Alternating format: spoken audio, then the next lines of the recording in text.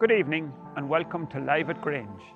Live at Grange is our panel discussion coming to you every evening as part of the Teagasc Virtual Beef Week supported by FBD Trust. Each day we are focusing on a different topic, and today our focus is suckler systems. So join me and our panel of experts in the studio for Live at Grange.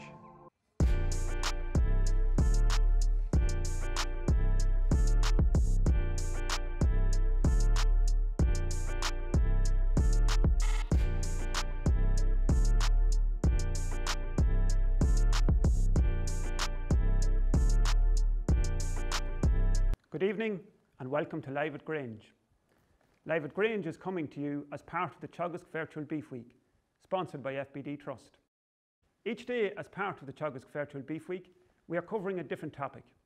And today our focus is suckling systems.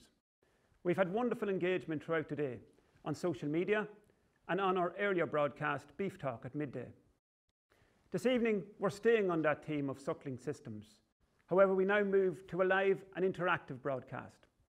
It's live coming from the studio here at Grange, and it's interactive, so we encourage you to participate by text on 51444 for viewers in the Republic of Ireland, or on Twitter using the hashtag #VirtualBeefWeek.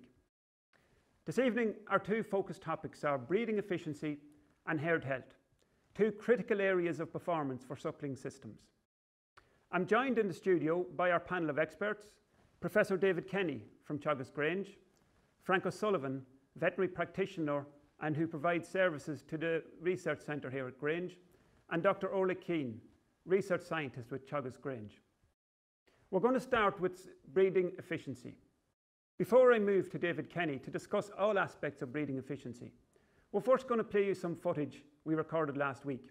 We met with Artie Bert, who is a prize-winning suckler farmer in County Down. Artie participated in a research trial led by David Kenny a number of years ago. And we'll hear how Artie got on in the trial and his farm systems. So we'll see Artie now.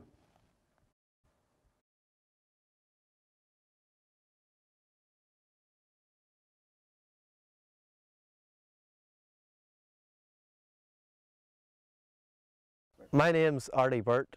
We run a suckler to beef farm here in County Down, just at the tip of the Ards Peninsula.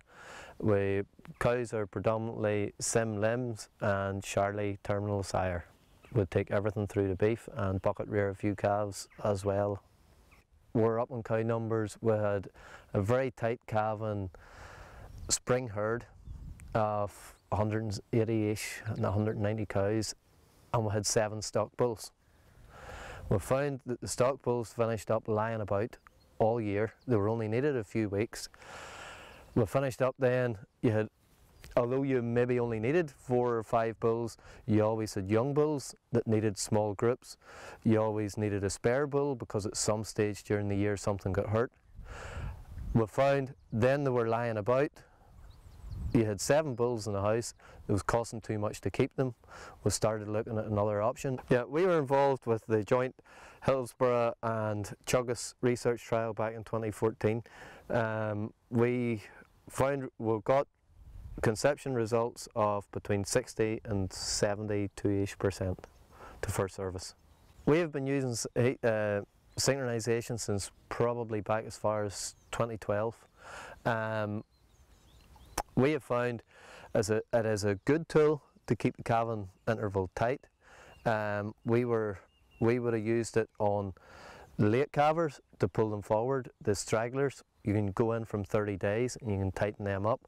But we also found that you were more focused on a breeding season.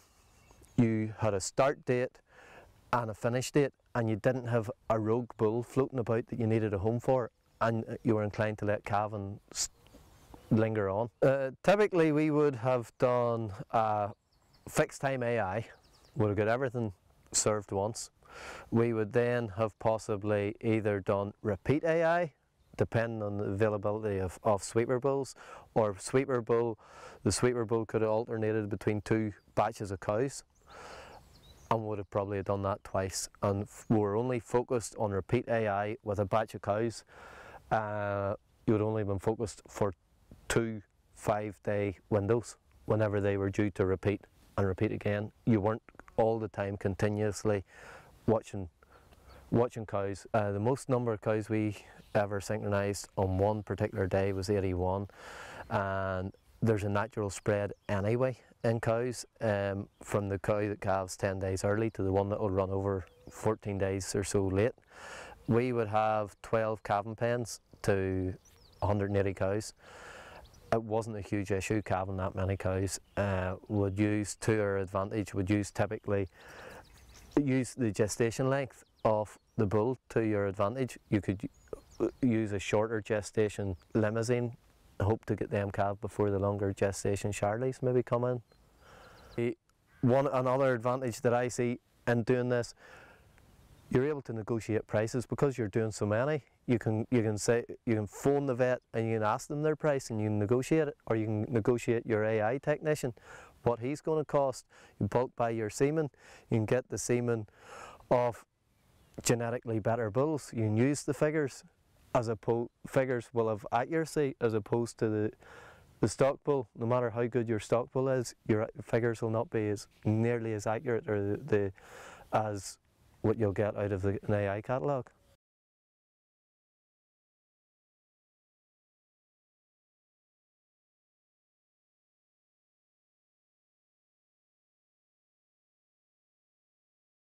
Some really interesting points there by Artie.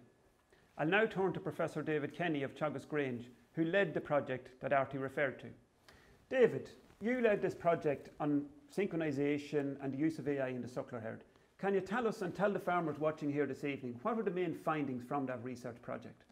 Yes, Paul. Artie was one of 80 farmers that participated in the Department of Agriculture, Food and the Marine sponsored 2-year project for us. And essentially we were comparing 3 different synchronisation timed AI programs on farm. Cows were subjected at about 35 days after calving to the program, and they received 1 timed insemination. Follow-up breedings then were either natural service sires that farmers may have on the farms, or some farmers elected to breed the repeat cows by AI. And I suppose overall we found very acceptable conception rates of somewhere between 50 and 70%, averaging at about 55%, which is quite significant when you consider that half of those cows at the start of the breeding season hadn't resumed normal cyclicity. So essentially we're inducing heat, we'll say, in a large proportion of those cows. Overall, when we combined, I suppose, the timed AI with the subsequent breeding of those cows 3 weeks later, we found that 80% of those cows were pregnant in the first 3 weeks of the breeding season. So obviously that has significant, I suppose, positive ramifications for not alone the duration of the breeding season, but also in terms of shortening, we'll say, or condensing the following calving season. And as a consequence, then again, there will be knock-on effects for the following year, in that the cows, that overall herd will be tightened up in terms of breeding and calving. Okay, and Artie mentioned that he used to have a number of stock bulls on the farm. That was his traditional breeding system. He's now moved to a greater use of AI.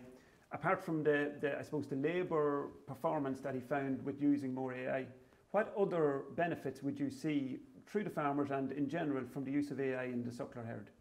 Well, obviously, as Artie alluded to there, there's significant advantages in terms of, I suppose, just the information that you have on those bulls that you're using. You can choose bulls with a much greater degree of certainty for the traits that you're interested in, whether that be in terms of breeding high-value maternal replacements, or indeed bulls to produce terminal progeny. Equally, when it comes to calving, difficulty or calving ease, you can select bulls for either your heifers or for maybe your second calvers with, a fairly, I suppose, strong confidence that those bulls will say have a propensity to produce smaller calves at birth. So obviously that, and most farmers would acknowledge that on average, would say calves from AI sires are better quality and produce better quality calves, would say, than your run-of-the-mill average stock bull. So substantial benefits from the use of AI. I suppose in terms of the trial and in general, were they predominantly mature cows, or were there heifers involved? And would you have a different protocol for heifers when compared to mature cows? Yes, by the design of that study, Paul, they were all at least first calvers. We had no heifer. Okay. Absolutely, you can use timed AI protocols for heifers, but I suppose our advice would be to try to grow heifers, in a way that they're a high proportion of them are cycling or have gone through puberty at the start of the breeding season, and then if that's the case, a much cheaper, we'll say, and straightforward, maybe prostaglandin-based protocol would suffice. And for viewers and for farmers that are interested in, we have a lot of information and a lot of detail on Teagasc, on the Teagasc website, in terms of the different options that are available both for heifers and for cows. Absolutely, and we'd recommend our viewers to view the Teagasc website for more information in relation to all of these protocols. Absolutely. I suppose, one of the questions that often arises is, are we inadvertently, if you like, breeding for poor fertility by using these, interventions, synchronisation protocols? So, the cows would obviously more than likely have been culled at the end of the breeding season. So, are we inadvertently breeding for poor fertility? I don't think so, Paul. And again, this is something, anecdotally that might be mentioned from time to time. But I would argue this the opposite. Essentially, you cannot make an infertile cow fertile by using these type of interventions. It's really just a tool to, I suppose, synchronise breeding. Whether it be that you want to optimise, would say, the use of AI for maternal replacements, or indeed maybe just shorten up or tighten up, we'll say, your calving interval. I would argue that it's the exact opposite, in that this allows us to increase the amount of use and usage of AI to breed better and more fertile females. Like if we look at ICBF-based statistics, only about 1 in 6 of every calves born to beef cows in Ireland are bred through AI. With over 85% bred through natural service, and that doesn't bode well maybe for the use of the superior genetics that we pride ourselves in Ireland, would say, in terms of producing. Yeah, very, I suppose, disappointing figures, 1 in 6 being bred by AI. I suppose if I could turn to you, Frank O'Sullivan, as a vet in practice, have you seen an increase in the use of synchronisation regimes and protocols and in general the use of AI? And where have you seen, from a farmer's perspective and the farmers you're working with, where have you seen the main benefits of adopting these type of protocols? Yeah, well, in addition to the points that David made, many of the suckler farmers that we deal with are part-time, and they actually like the fixed time and synchronization protocols because it allows them to manage their time better. It takes away the multiple maybe time slots spent with heat detection, and not only does it allow the synchronization and AI be fixed, but also down the road it allows the groups of calves to be managed together, maybe the calving time to be focused on. So if you like, suitable use of resources at those times. So in addition, the suckler cow is different to the dairy cow. She doesn't express heat well when she's suckling, and fixed time AI in particular takes that out of the equation, if you like. Now, many of our farmers, like David said, also like the concept they can choose the bull with AI to match that cow. Plus, there's a higher reliability. They're more, if you like, using AI, they're more confident of the end product in terms of what calf is coming out. I suppose if I turn back to you, David, we mentioned that 1 in 6 approximately using AI, so the vast majority of breeding being done with natural service with stock bulls still. I suppose in the longer and indeed in the medium term, we want to see more use of AI, but for the here and now, we have a lot of stock bull usage, and we're coming near the end of the breeding season. So what should farmers be watching for, I suppose, as we approach the end of the breeding season for spring calving herds? And indeed, at the end of that season, how should they manage those stock bulls at the end of the season and in preparation, I suppose, for later in the year? Well, absolutely, Paul. I think that, unusually high repeats. Obviously we'll say vigilance is absolutely key when it comes to not alone, heat detection for AI, but absolutely when it comes to natural service. That we can never presume that a bull is fertile or indeed we'll say mating cows properly, and that, particularly is of relevance to young bulls. So, I suppose our advice would always be, whether it be, an older bull that has been used, we'll say, before, or indeed, we'll say, a young bull, never assume that they're fertile, and we know that while absolute infertility might be quite rare, subfertility can have a prevalence of, about 20 to 25%, and that can actually cause a lot more damage in terms of, we'll say, her pregnancy rates than infertility on its own.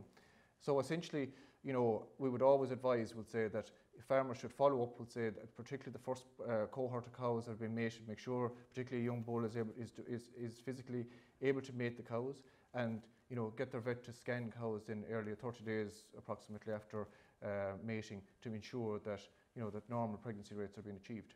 When it comes to, I suppose, the end of the season, obviously the bull needs to be maintained in good condition, and has to receive the same veterinary and health inputs as the cow herd, and obviously accommodation needs to be suitable as well, because we know from statistics from the Irish Cattle Breeding Federation that actually up to almost 50% of bulls are culled, not for infertility or not even for poor calf progeny, but in terms of actually locomotive and hurt and injuries that they might receive. So I suppose again vigilance with and care of the animals is crucial. Thank you very much, David. So we've seen there in terms of breeding efficiency the importance of herd health, and clearly it underpins an efficient breeding system. We're going to focus in a lot more detail now on herd health, and I'm going to turn to Frank O'Sullivan for a discussion around the aspects of herd health planning. Before I do, I caught up with Frank last week during one of his visits to Grange, and Frank outlined to us what are the principles underpinning good herd health planning as part of the Grange system.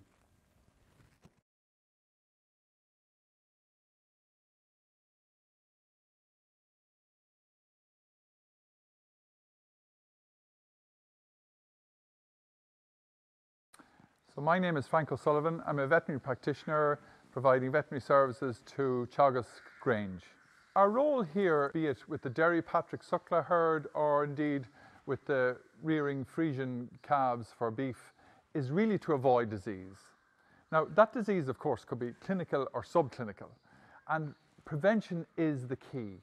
Herd health planning is an ongoing process that helps us capture at key times of the year what the key diseases are and put in place the steps to prevent that. But that could involve looking at things like ventilation, maybe having the nutrition at an optimal level, and then we can use vaccinations as a support to boost the immunity. We're very aware of the biosecurity aspect in terms of bringing in animals from outside can disturb that biosecurity.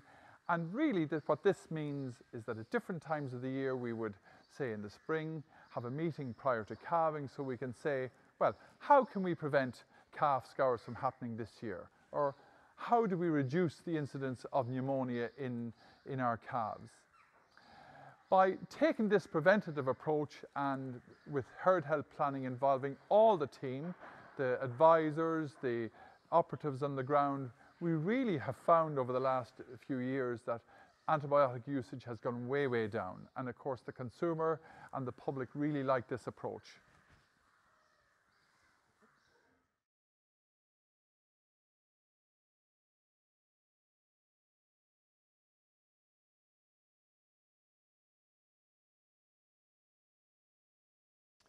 So a really interesting introduction to herd health planning there by Frank O'Sullivan. Frank, as I said, is the veterinary practitioner who provides services to us here at Teagasc Grange. He is also on a number of committees with Animal Health Ireland. And I'll turn to Frank now to discuss in a little bit more detail the practical aspects of herd health planning. So Frank, I suppose herd health planning, what exactly does that mean in practice when you're on farms? Well, herd health planning, the main outcome of it is to save the farmer money and make more profit for the farm. So typically what's involved is that the farmer, the vet and the Teagasc advisor would come together at key times of the year and plan for the season ahead. So to give it an example perhaps to make the point, I recall one 40 cow suckler farmer who through the years had terrible problems with calf diarrhea, cryptosporidia in fact, and in the last couple of seasons we came together in January. We looked at his dry cows and said, look, what can we do to prevent this disease happening through the coming season? So the farmer came up with many of the solutions himself, and he got the body condition score correct. That was a key point. He had the mineral inputs into the cows correctly. And then he elected to use a calf scour vaccine to help with the transfer of immunity to the young calf when he was born. So in that process then, everybody would contribute. So it's not a top-down approach, if you like, it's a collaborative or a joint effort to come up with these key solutions. Through the season we went then and said, look, how can we improve the hygiene in the calving areas? Where can we allow, if you like, the ventilation improve and better aeration of the shed? So all these points then, with this collaborative approach, help you come up with a plan. And we map that out, write it down, and share it with the farmer so that he then has a clear plan, if you like, how he's going to manage the next couple of months. So in essence, that means that he has more time in prevention of disease and less time spent treating disease. Lastly, I'll say that apart from the economic benefit, there's a tremendous saving in preventing subclinical disease. That is, disease that maybe is not overtly there, but certainly can cause problems with production. But thinking about that farmer and farmers in general, they really don't like dealing with disease or sick animals. So there's a tremendous stress involved in that. And they would really, particular part-time farmers, they love that concept of how can I plan this out so I can go to work in comfort perhaps and come home to enjoy a healthy herd rather than coming home to sick animals. Okay, so you've seen a significant reduction, let's say, in clinical call-outs, if you want to call it that, where herd health planning has become part of the management process on the farm. Yes, that is certainly the case. And not only that, the clinical call-outs, you probably end up using quite a bit of antibiotics and so on to very sick animals, and the treatment outcomes can often be poor. So, if you like, the time is much better spent focusing back upstream and preventing these. So, if you like, herd health planning is a key word here now, because planning shows that there's a dynamic going on. It's not just a plan sitting on the wall for the year. There's a dynamic going through it as well. And, you know, part of that too is you might have to put in certain monitors to see how is it going. So Orla will mention parasites, and we'll see how the fecal sampling is a monitor to tell you how you're managing things. For that farmer with the calf diarrhea, we used, and do in Derry Patrick herd as well, we took blood samples from the calves less than a week and looked at their transfer of colostrum. We were able to look at their IG levels and say, yes, they've got enough colostrum, we're doing a good job there. So planning, if you like, it helps to reinforce to the farmer that you're doing a good job here. And it's no harm when that news is shared. It's almost a celebration in that way. So, but the monitors are key, and farmers are very good at, if you like, looking at their animals, and then they become deft at assessing their wellness, if you like, as well. And has that changed the relationship between the farmer and the veterinary practitioner? So we've moved from, if you like, a reactive approach where health incidences occur on the farm to a much more proactive approach, it would seem. Yes, I would agree with that point. So that our role has changed to one where we share information, and you know, so the farmer is a co-developer, a co-author, if you like, of the herd health plan. And that means that, you know, if you design something, you're going to take ownership of it. If someone shoves a plan at you or forces it at you, you're less likely to take it up.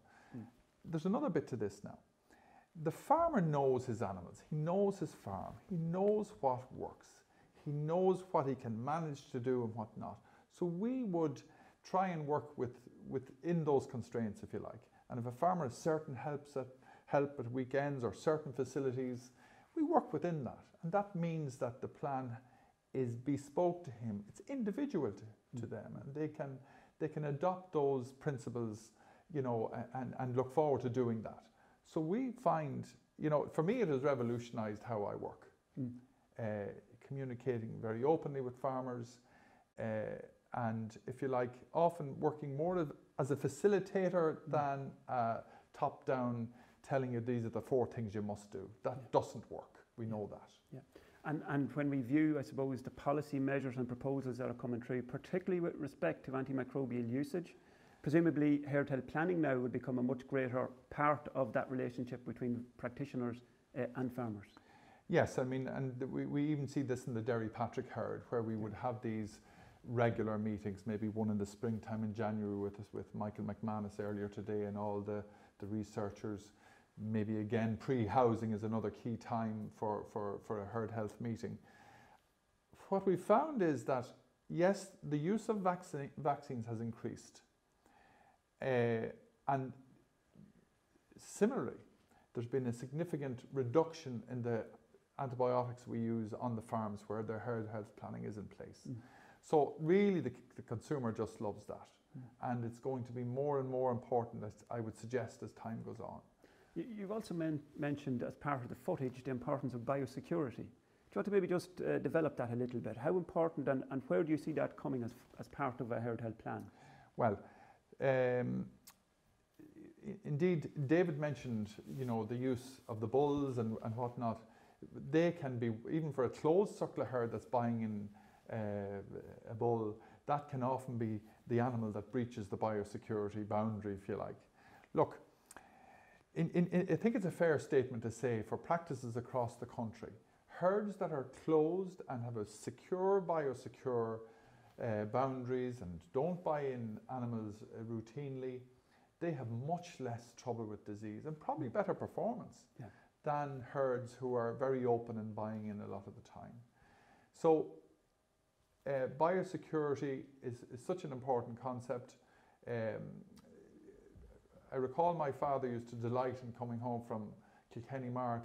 He'd have different animals home every weekend, and he'd upset the whole herd for the weeks after. So really, the concept of biosecurity goes alongside maybe a vaccination policy. Now, biosecurity isn't just the fact of buying in animals.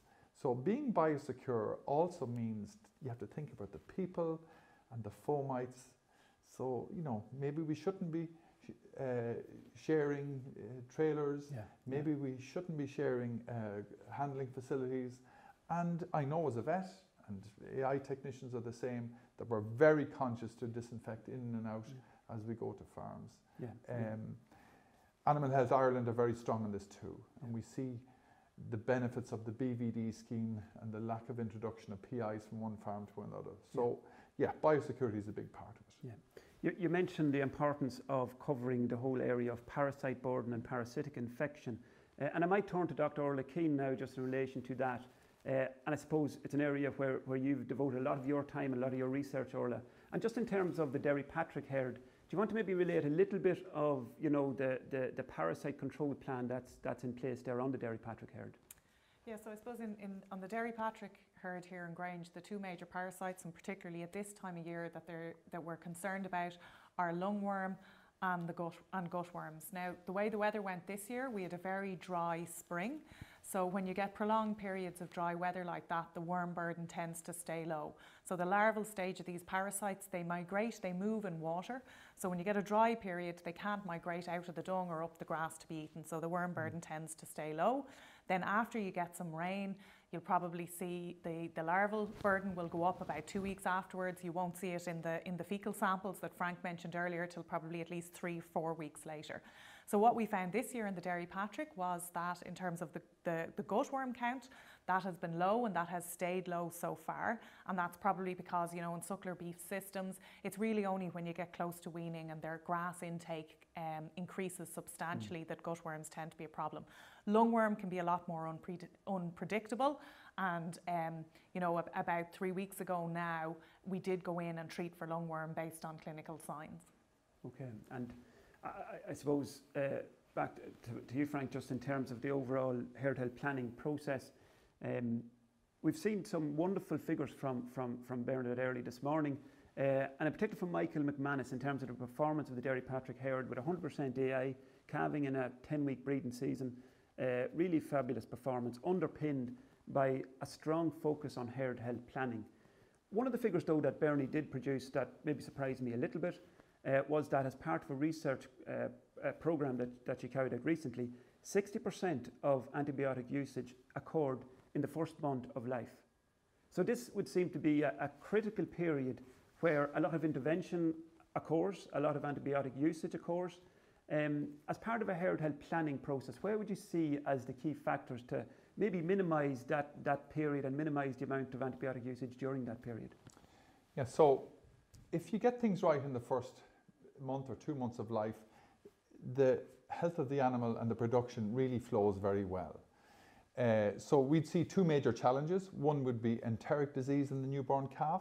I've mentioned that earlier. So part of our work there is to look at the particular herd, look what issues they have, know what's happening on the ground, be it cryptosporidia, rotavirus, E. coli, and put prevention strategies for that. Now, probably more subtle but very, very significant then is the respiratory disease. And that can often be insidious in onset. It can be subtle enough in calves. So we look very strongly at the bedding, the cleanliness, the ventilation is key. And then in the Dairy Patrick herd and in many other herds, we use vaccination programs, both intranasal and injection, to prevent or help support the immunity against key diseases such as RSV, PI3, Pasteurella, and even IBR later on. So, you know, we're aware these bugs are around, but, you know, I recall the UCD herd health team advising us on one occasion. They came to visit Grange saying, will you stop hunting bugs and try and just get, you know, we know that these viruses are circulating there, just let the environment, the immunity, the if you like, the nutrition, supported by vaccination, not relying solely on vaccination. Let them work together, and then you will see how, you know, you have much less disease footprint in the herds. Thank you. So a multifaceted approach. Yeah. So thank you, Frank. We've seen the importance of herd health planning, and we've touched a little bit on parasitic infection and the importance of control around parasitic infection. We're going to deal with that in a little bit more detail with Dr. Orla Keane from Teagasc Grange.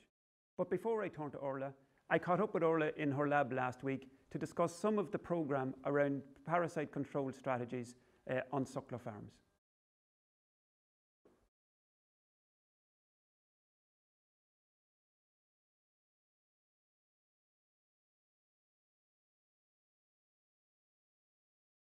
So I'm Orla Keane and I'm a researcher in Teagasc Grange. Irish cattle production aims to maximise the contribution of grazed grass to lifetime feed intake of the animal. But of course, one of the consequences of grazing is exposure to gastrointestinal parasites or gutworms. So there are a number of different gutworm species that can infect cattle, but they all have a similar life cycle. So adult female worms in the gut, they lay eggs, and those eggs pass out with the dung onto the grass. The eggs hatch into larvae, and the larvae then move out of the dung onto the grass, where they are eaten by grazing animals. The larvae then go to their site of infection in the gut, where they mature into adults that lay eggs, thus completing the life cycle. So when calves are born, they're fully susceptible to gutworms. However, suckler calves, because grazed grass isn't the major contributor to their diet early in their life, generally gutworms are not a big problem in suckler calves in the early and mid-season, and it's usually closer to weaning, when they have a much greater grass intake, that gutworms can become a problem. So in most years, suckler calves only require minimal treatment. Yearlings, if they don't fully develop immunity in their first year, yearlings may require treatment for gutworms. Now, there are a number of different products available to treat gutworms, but they all belong to one of three classes. So these are the benzimidazoles, or the white doses, levamisole, or the yellow doses, and the macrocyclic lactone, or the clear doses. So it's important to note that once resistance develops to one product in a class, then all of the products in the same class are generally affected. And this is because all of the products in the same class have a similar mode of action. So if you have resistance to one white drench, you generally have resistance to all of the white drenches. So we know now that resistance has arisen on a number of cattle farms in Ireland, and that this is an issue that farmers need to will need to deal with in the future. It's important that we reduce our reliance on anthelmintics, and one of the ways that we can do this is to reduce the exposure of naive animals to worms. So there are a few different ways of doing this. One way is to creep graze calves ahead of the cows. As the cows come along behind them, they will clean up the pasture after them. If you have cattle and sheep, then mixed grazing of cattle and sheep can also reduce exposure. And this is because the worms that infect cattle are not the same species that infect sheep, and vice versa. So one of the risks for the development of anthelmintic resistance is underdosing. So it's really important that when treating an animal with an anthelmintic, that they're given the correct amount of product. So in order to do this, it's best, if possible, to weigh the animals or weigh a few of the largest animals in order to calculate the dose rate and to dose to the rate of the heaviest animals. It's also important to calibrate the dosing equipment to ensure that the correct amount is being given. Another risk factor for the development of resistance is the number of times that we treat. So it's important to try and reduce the number of treatments that we give. One way to do this is to make sure that we only give a treatment when we know that it is needed by using reliable indicators like performance average daily gain or the level of parasites as determined by the fecal egg count. Fecal egg counts can also be used to determine what products are effective at killing the gutworms. Recent research from Grange has shown that anthelmintic resistance has now been detected on cattle farms in Ireland.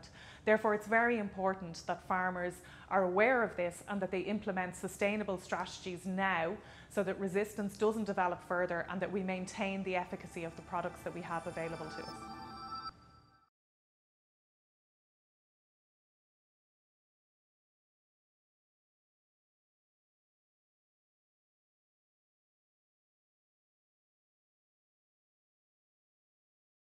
So some really interesting points there from Dr. Orla Keane. Orla, if I turn to you, in the video you mentioned the development of anthelmintic resistance and that now it's been detected on cattle farms. Can you tell the listeners, what do we mean by anthelmintic resistance? Okay, so I suppose there's been a lot of talk recently, and you would have heard this morning, and as Frank mentioned earlier, there's been a lot of talk lately around antimicrobial resistance, where bacteria develop resistance to the products that we use to treat them. But similarly, worms, parasitic worms, can also develop resistance to the products that we use to treat them. So anthelmintic resistance refers to worms that can survive a dose or a treatment with an anthelmintic with a wormer that normally kills them. So this has been known for quite some time that there's been anthelmintic resistance on sheep farms in Ireland, but it was believed to be more rare on cattle farms. However, some of the recent research that we've carried out here at Grange has shown that anthelmintic resistance is more common on cattle farms than we previously thought, and that the level of resistance to the different classes of anthelmintics, the three classes that were mentioned there earlier, the white wormers, the yellow wormers and the clear wormers, that the level of resistance to these products is different, and of course it will be a property of the farm. So again, very much coming back to the point that Frank made earlier about how parasite control plans really need to be tailored for the farm in question. Okay, and is it an issue for gutworms, or is it lungworms, or is it both, or where do you see a greater issue there? Yeah, so all of the work that we've done to date has looked at resistance in gutworm populations. So as I mentioned, we found quite high, surprisingly high levels of resistance in the gutworms. In terms of lungworm, there's been very few studies that have looked at resistance in lungworm, and there's a few reasons for that. It's very, very difficult to carry out the test for lungworm, and quite often when lungworm causes disease, it's in the pre-patent period, so this is before any of the larvae are shed in the dung. Anecdotally, there have been some stories of failure of the products for the treatment of lungworm, but it would appear that any resistance that's out there for lungworm is much more rare, and that most of the cases of resistance that we're seeing are in the gutworms. Okay, and based on your research carried out at Teagasc Grange, have we been able to identify the risk factors on certain farms? So what let's say, encourages, if you like, the development of anthelmintic resistance on farms? Yeah, so there's a number of factors that we know can accelerate the development of anthelmintic resistance. So I suppose one of the factors that we know is the current resistance status. So if we, anthelmintic, the development of resistance is effectively like a slippery slope. It goes slowly at the start, but then it accelerates. So obviously if you don't have resistance or very low levels of resistance, that's the time to implement the strategies to slow it down. Another factor factor that we know is important is how many times you treat. So the more you use the product, every time you use the product, you give the resistant worms a selective advantage over the susceptible worms. So treating unnecessarily and when it's not required, that's a huge risk factor for the development of resistance. A third factor is underdosing. So if you expose the worms to not enough of the drug to kill them, that will also lead to the development of resistance. And then the fourth factor is a factor, it's quite a complex factor, but it's the refugia factor. So what refugia means is it's the proportion of worms in the population that are not exposed to the drug. So these are generally in worms on pasture or worms in animals that aren't treated. So these worms are under no selective pressure to develop resistance.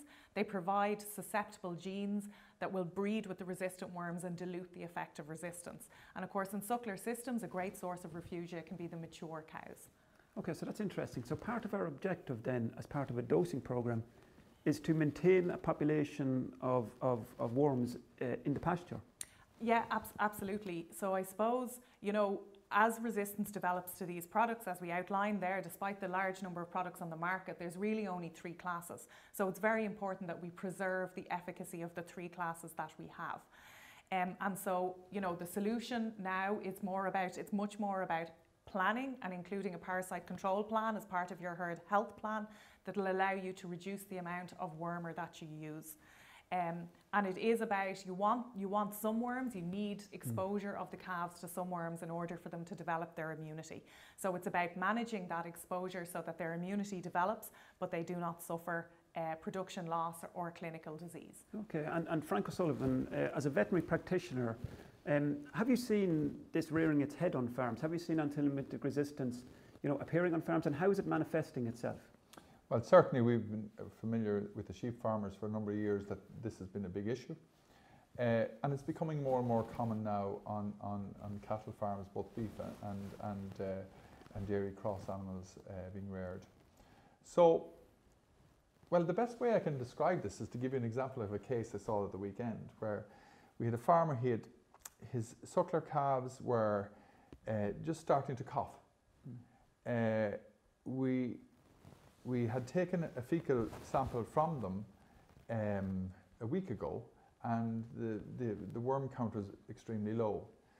So now we're in a bit of a dilemma, because is this cough as a result of, if you like, immature lungworm that are migrating through the lungs, causing a reaction, causing an issue, but haven't yet matured in the airways, if you like, and therefore no eggs have been laid by adult lungworm.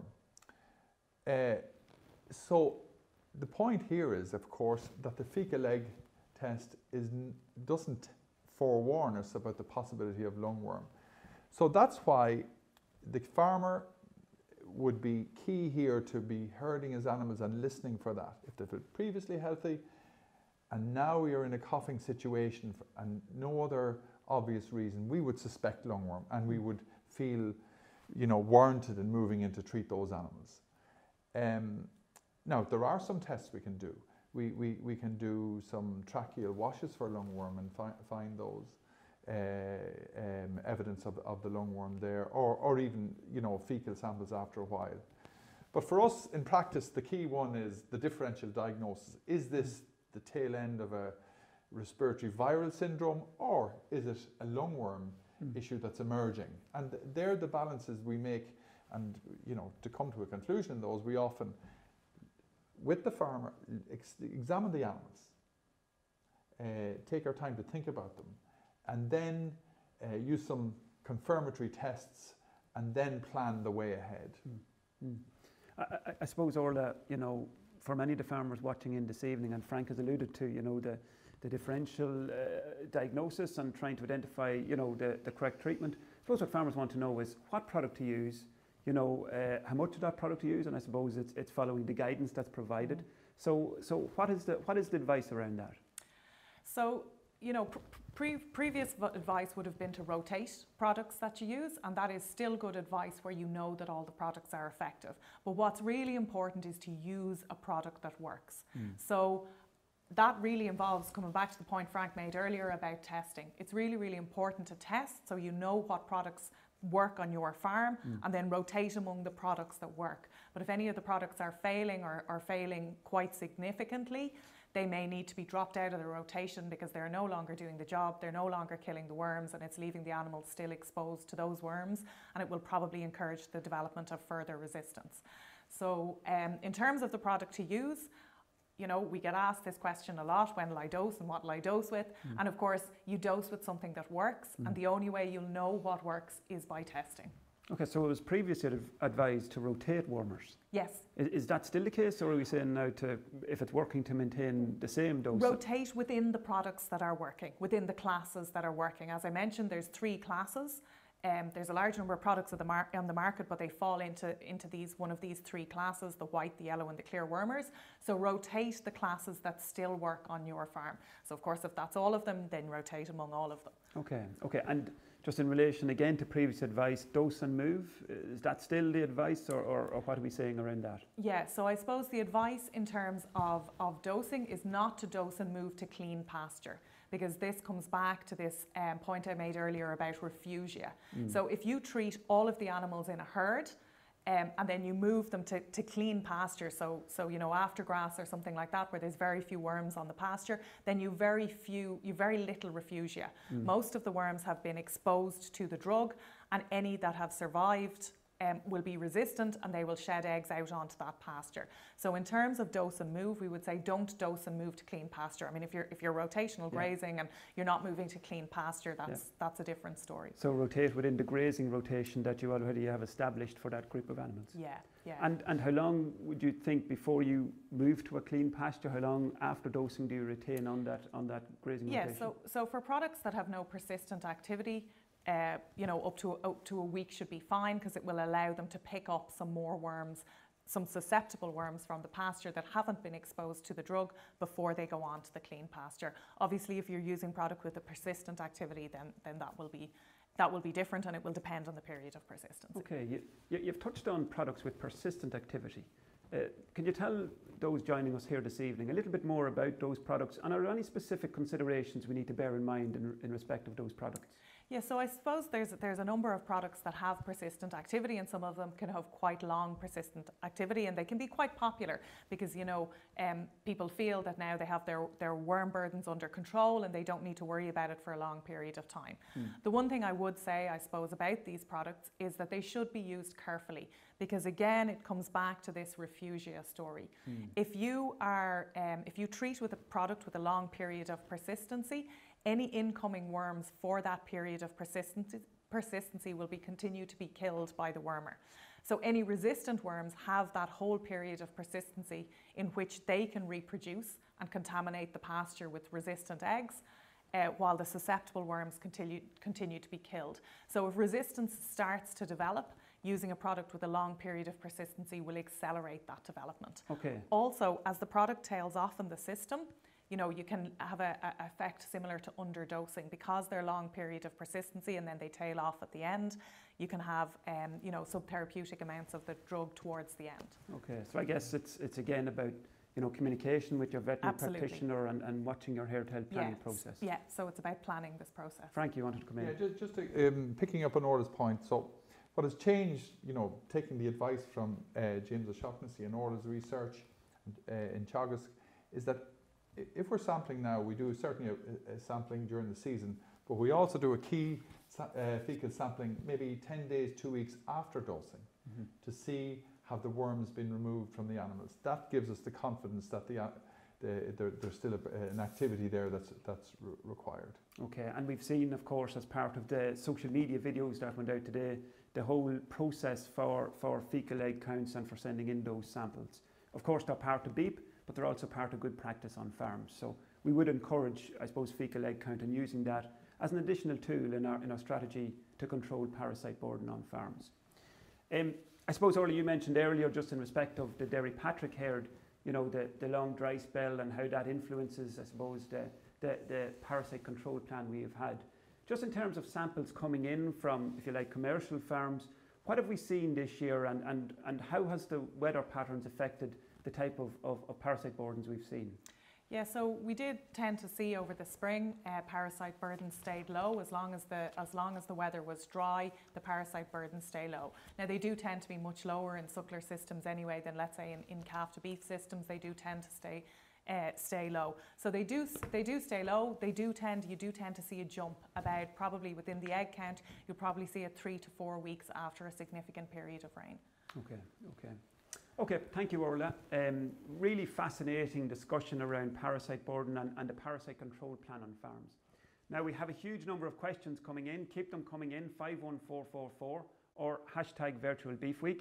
And I'm just going to address a few of these to our panel of experts. I'm going to batch a few together here, and a number of farmers, I suppose, Frank and Orla in particular, I suppose I'm directing this at. A number of farmers here querying, you know, calves, groups of calves that are showing signs of coughing. You know, calves in some cases that have been dosed maybe a week or 10 days ago, some haven't. You know, what is the, and these are on suckler farms, when you hear that, Frank, coming in as a veterinary practitioner on a call, what's the first thing you think of? Or I suppose, Orla, in terms of, you know, the type of samples, what sort of analysis would we think of looking at here? I'll go to you first, Frank, maybe. Yeah, well, really you need some laboratory help here to make that differential diagnosis. That's not removing the importance of the clinical exam. For instance, if animals are running at temperatures and they've got, you know, a certain noise in the lungs, you'd suspect an infectious process going on. You mightn't have that with the lungworm. In addition then, we may have to take some blood samples and look at serology, or take some tracheal or bronchial washes and look at if you like, the cells there, and they'll inform us whether they're eosinophils or whether they're, you know, bacterial infection or whatever. Unfortunately, sometimes we waste the opportunity of post-mortem. Animals die, and it's great to get an early post-mortem, and it often can prevent further losses down the road. So that'll be my key point there. Get a good differential diagnosis, get to the bottom of the problem, and it'll give you confidence going on as to what way to treat. Okay, and Orla, in terms of the year we've had, if you received a query such as that, where would you start and what would you suspect, I suppose? Yeah, so I suppose as Frank mentioned, you know, there's a number of different options. Obviously, you know, one of the ones we'd be most concerned about in the parasitology lab is, of course, lungworm. And we do perform Behrman tests for lungworm. I suppose the one thing you have to be aware of with the diagnostic tests in the laboratory, that you are looking at adult worms. In order to see a positive test on a fecal sample, that means the presence of adult worms that are laying eggs, and then the larvae are passing out in the dung, the lungworm larvae.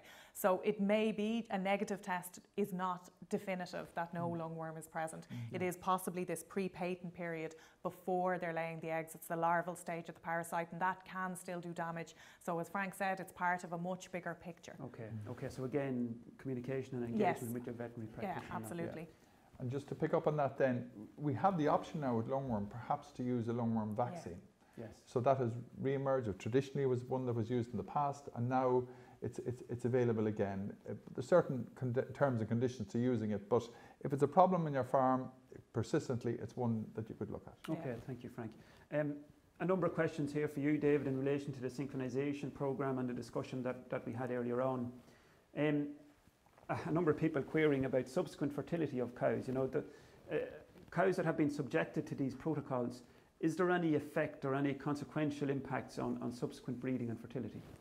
Yes, that's an assertion, Paul, that comes up from time to time, maybe at discussion groups and other meetings. You know, and I think we've ample evidence now, both within our own, I suppose, observations and also worldwide, you know, to show that there's absolutely no, I suppose, effect or latent or follow-on effect of these interventions, which are essentially all you're doing, we'll say, is briefly interrupting the cow's normal cycle.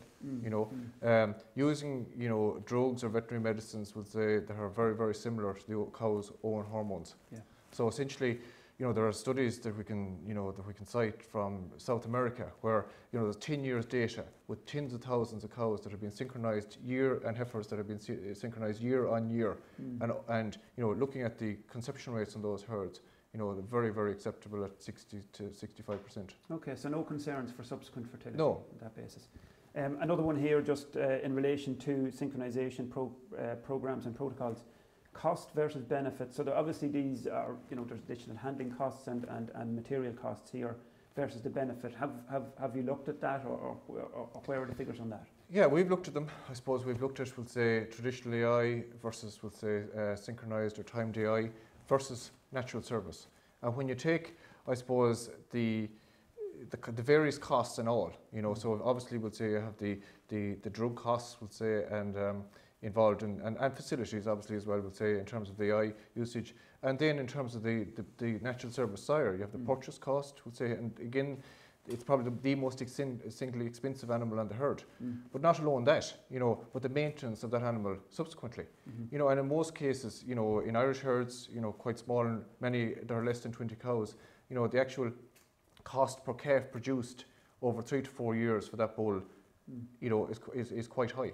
Yeah. So when you take the balance, across the board in synchronization or timed AI versus natural service, it's very, very similar, in terms of the overall cost per calf produced. But the actual value of those calves from the AI are much, much greater. And again, data from the States and elsewhere would support that. Of course, and we've seen Artie Bert, Niall O'Mara in the Beef Talk earlier today talking about the benefits of AI in producing, a better quality calf, if you like. He's more selection in terms of replacements as well as terminal sires and so on. Absolutely. So really important point that. There's a number of questions coming in relation to trace elements, some asking about iodine, some about selenium, some about copper here. I suppose if we batch them all together, and I can address this, I suppose, to you, David, and maybe Frank as well. As part of your study, David, did you look at trace elements, and were there any relationship or implications of trace element if there was a deficiency in reproductive performance? Yes, I suppose as part of that bigger project with cow fertility on-farm work that I cited earlier, the synchronisation was one part of it, but equally, Paul, we had another 200 herds across, the 32 counties on the island of Ireland, because again it was in collaboration with the Agri Science and Bio Science Institute in Northern Ireland, and we found that, I suppose, there was huge variation in terms of both within herds and across herds in the blood concentrations of the main trace elements, and principally we looked at iodine, selenium and copper. About 15% of cows in herds were below the, I suppose, recommended levels for copper, but 80% of cows for both were below the recommended levels for both selenium and iodine. Okay. Now, that was across 6,000 cows, as I say, on 200 herds. However, when we looked at subsequent fertility in those herds, we didn't really see, any indication of poor fertility across that huge range. So while in certain herds it may well be an issue, but overall as a contributor to, I suppose, infertility in herds, it's probably at the lower end of the spectrum. Okay, so is it an issue related to thresholds that maybe not right, or do these deficiencies have impact elsewhere in the system? I think there's, obviously the study and most, I suppose, interventions or measurements on farm will be based on blood or systemic levels. So again, not always, particularly for copper, a really accurate indicator of the copper status. And there is, I suppose, some compensatory mechanisms there within the animal to compensate. Okay. But certainly it's often cited, as, when there's an infertility issue, that it's either potentially pathogen-based or indeed trace elements. Okay. But certainly our work for either would suggest, that while in isolated cases, and again, obviously in conjunction with the farmer's veterinary surgeon, they need to be followed up upon. But in the greater scheme of things, other issues such as nutrition in particular, would have a much, much greater impact on herd fertility. Okay, and I turn to you, Frank O Sullivan, I suppose. David mentioned the importance of engaging again with the veterinary surgeon and your veterinary practitioner, I suppose. In your experience, trace element deficiency, is it an issue, or is it only a real serious issue when you get very low levels? Are other issues much more important? Yeah, we tend to take the overall, if you like, helicopter picture. So in preparing a herd for good fertility, we probably look at 4 key areas. One would be the infectious disease, lepto, BVD. Make sure they're in place. Make sure you have programs in place for those.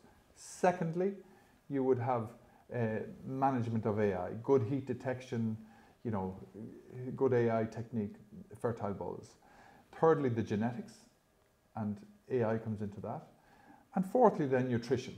Now there's the macronutrition in terms of the body condition score at the correct times, not too fat, not too thin, but also you have the micronutrition, such as the copper, iodine, selenium story. Now, sometimes we can use these, a bit like David said, as a scapegoat or a golden nugget to blame everything on or solve everything.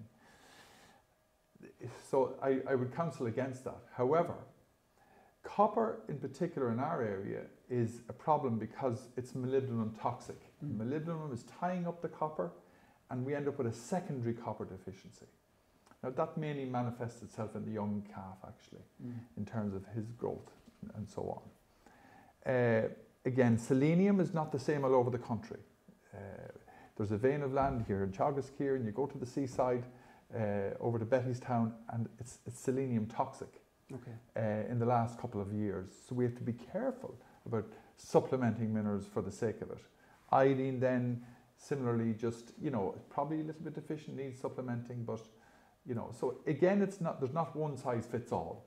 It's a little bit bespoke, but it's worth considering as part of the overall 4 pillars for good fertility. Thank you, Frank. Thank you, David. Thank you, Orla.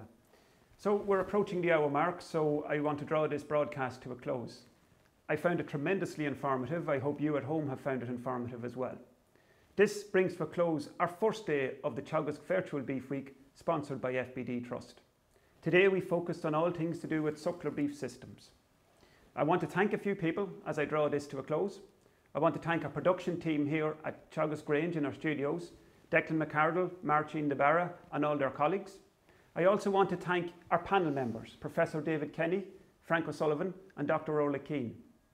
I suppose we've had a huge amount of content throughout the day, ranging from all of the content on social media, our beef talk at 12 midday, and indeed this evening here at Live at Grange. The organisers for this day should take a lot of credit for this, Aidan Murray and David Kenny.